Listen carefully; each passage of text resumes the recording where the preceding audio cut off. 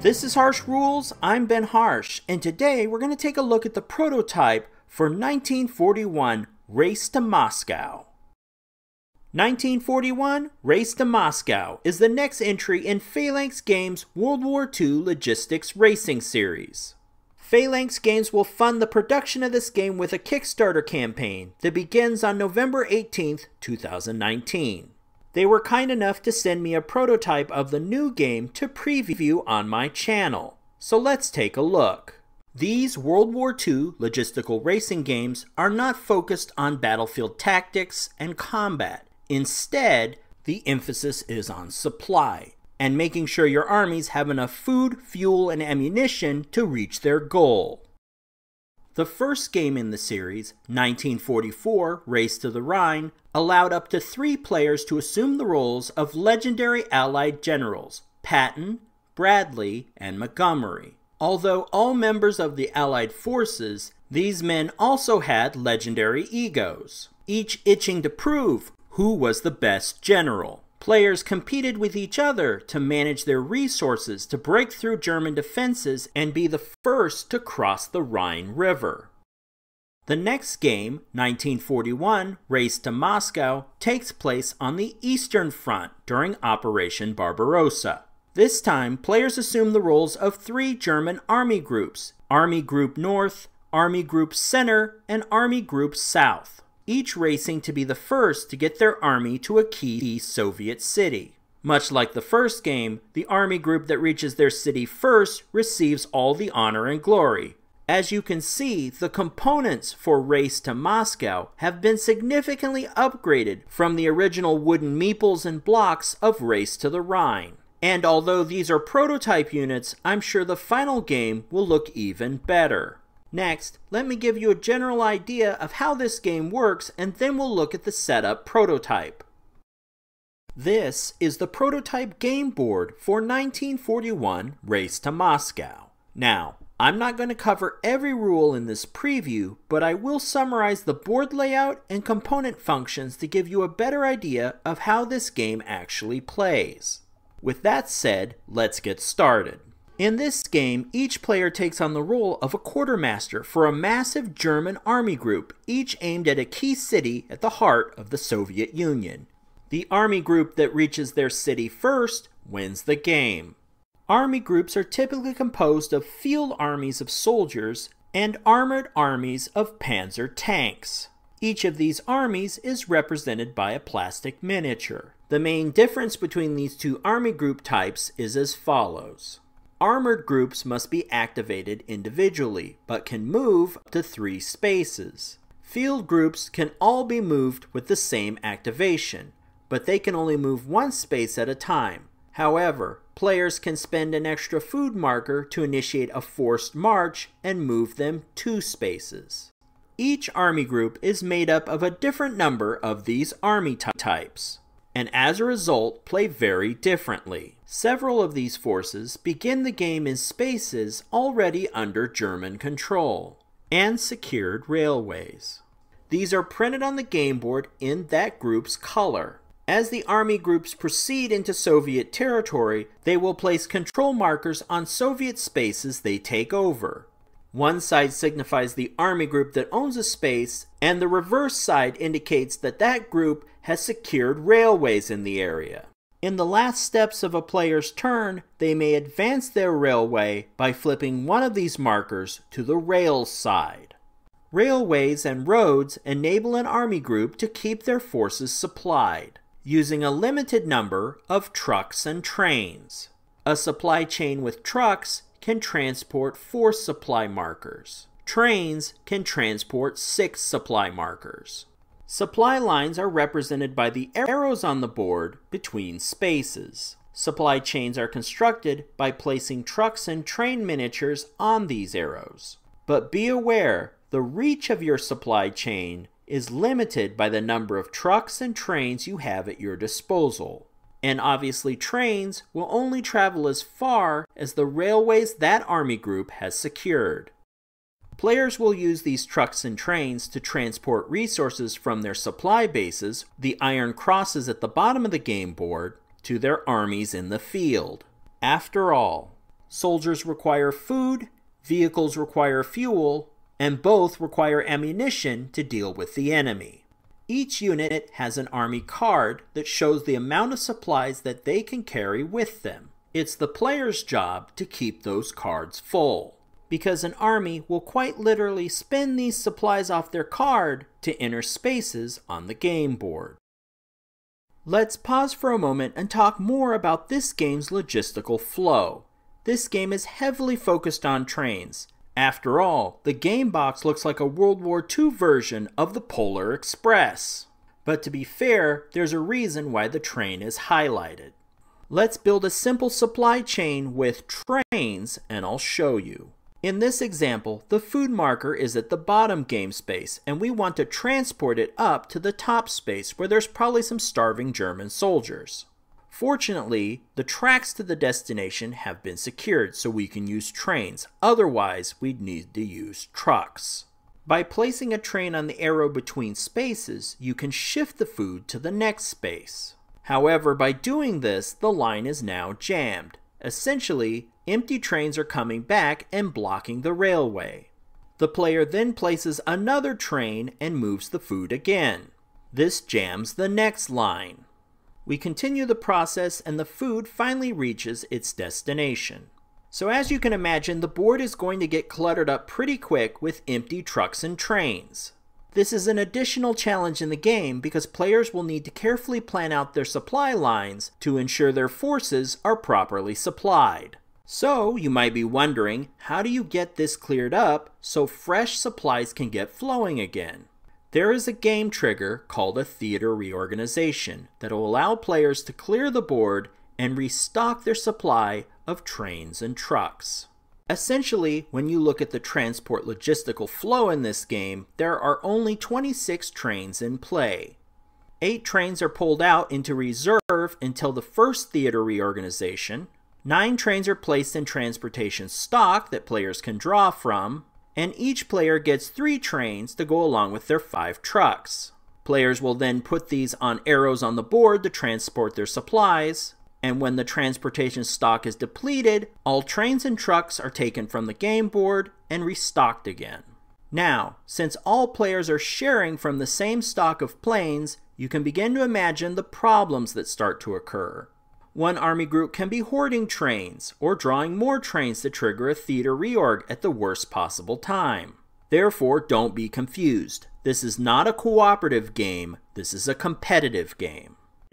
It's also important to note that each German army group has a specific lane and target city to conduct their operations. I'm going to highlight these lanes in an army group's color so it's easier to see. German Army Group Nord, or North, the gray player, has a lane on the board's far left. This army is trying to reach Leningrad. Army Group Mitte, or Center, the white player, has a lane in the middle of the board. Their goal is Moscow. Army Group Süd, or South, the brown player's lane is on the right. This group is trying to reach Rostov. Some edges of these lanes overlap. These spaces will be split in color. Normally, an army group is restricted to the colors of their own lane. However, either side can occupy these split spaces. But be aware, the first army that claims a split space makes it prohibited to the neighboring player. This can lead to some fun competitive sparring between army groups. One final note, when tracing the path of each lane, you'll notice that Army Group North and Army Group South can ignore their cities and head straight for Moscow. This is an alternate way for these two army groups to win the game, which, as you can imagine, makes it even more difficult for Army Group Center to win. Spaces containing a star hold Soviet forces. At the beginning of the game, markers are placed to represent the Red Army. Similar to spaces containing Soviet forces, hexagon-shaped spaces that I've bordered in red are fortified spaces that require the player to spend ammunition resources to enter. Strategic spaces in each player's lane is marked with a victory medal. If an army captures the space, they win the medal, which counts as victory points. If players are unable to reach a Soviet city, then the player with the most medals wins the game. Now, let's look at the differences between each army group. Army Group South has 3 field armies and 1 armored army. Their lane is the widest, and while every army group begins with a supply base, Army Group South has a forward supply base as well. Army Group Center is composed of 2 field armies and 2 armored armies. Their lane is the narrowest and sandwiched between the other 2 groups, which can make them very challenging to play. Finally, Army Group North contains 2 field armies and 1 armored army. This army group's lane is unique because it is adjacent to several naval ports and has a fleet at its disposal. This fleet can be advanced along the coastline like an army unit, and is useful for cutting off naval supply lanes that allow field and armored units to surround and eliminate enemy Soviet forces. Now that we know the different army groups better, and we're more aware of the landscape, let's discuss movement, encounters, and combat.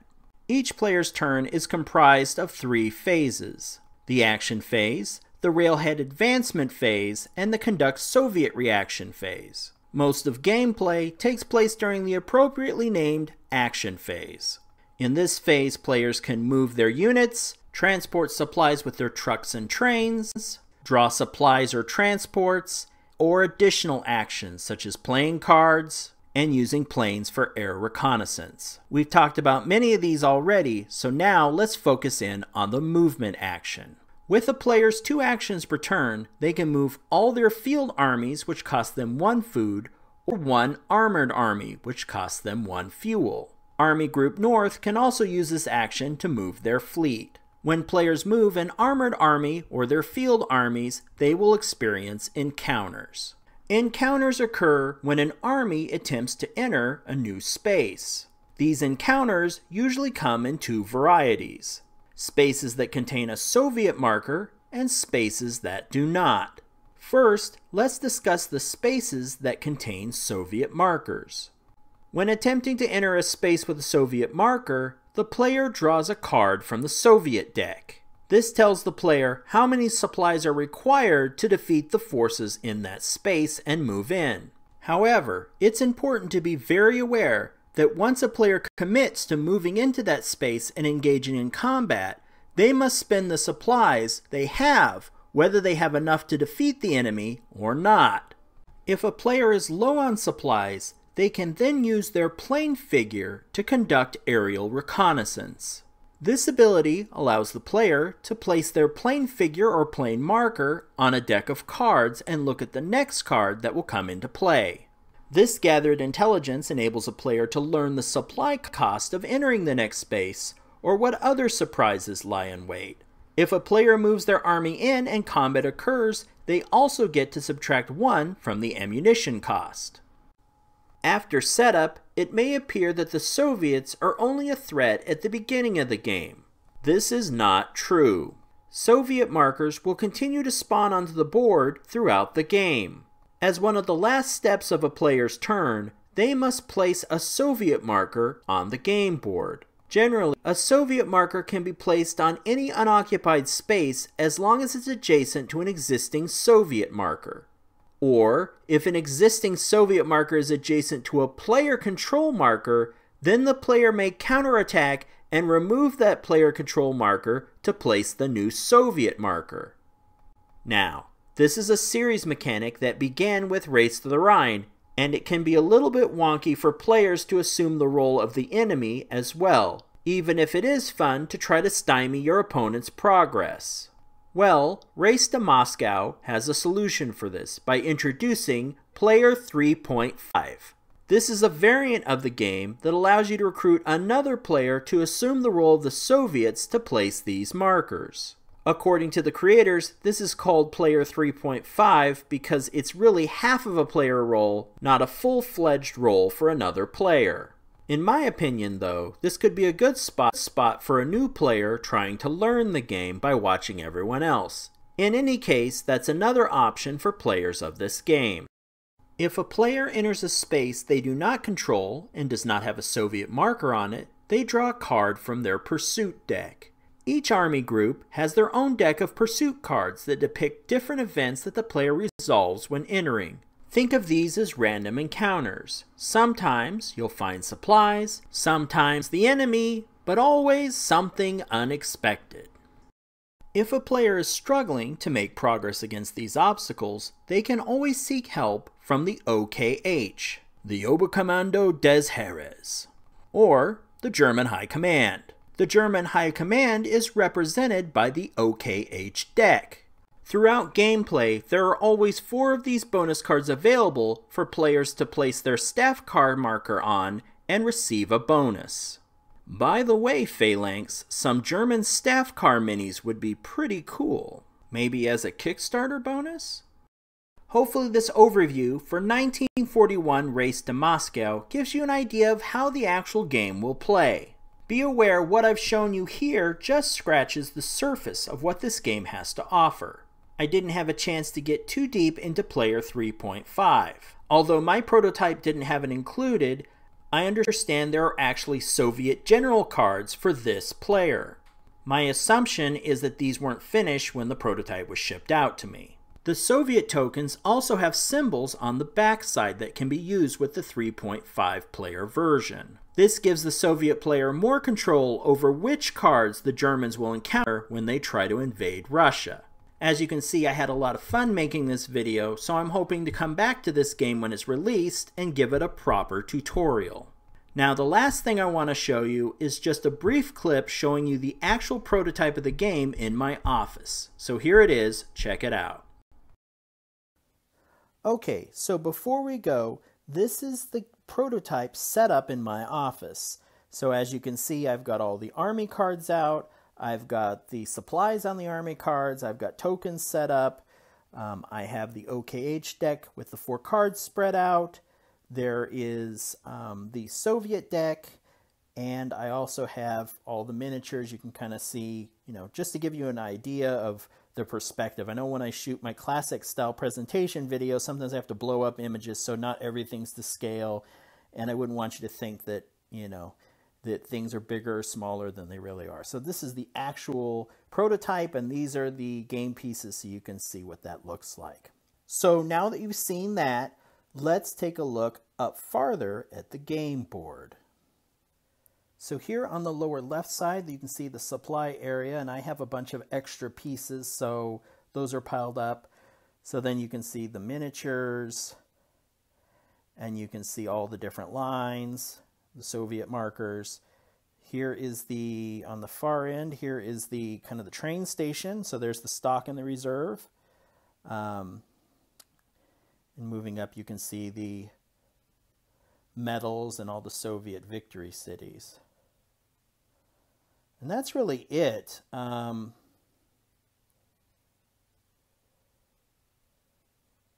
So if you're interested in this game, head on over to the Kickstarter. It's going to launch by this recording date tomorrow, November 18th, 2019.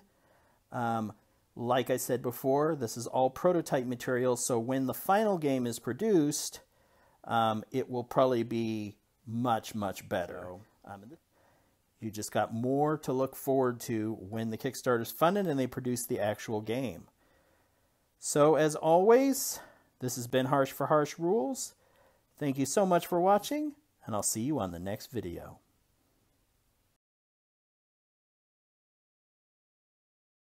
If you found this video helpful, please give me a like and share with your friends. To be the first notified when the next episode of Harsh Rules becomes available, please hit the bell icon for notifications. And as always, this has been Harsh for Harsh Rules. Thank you so much for watching, and I'll see you on the next video.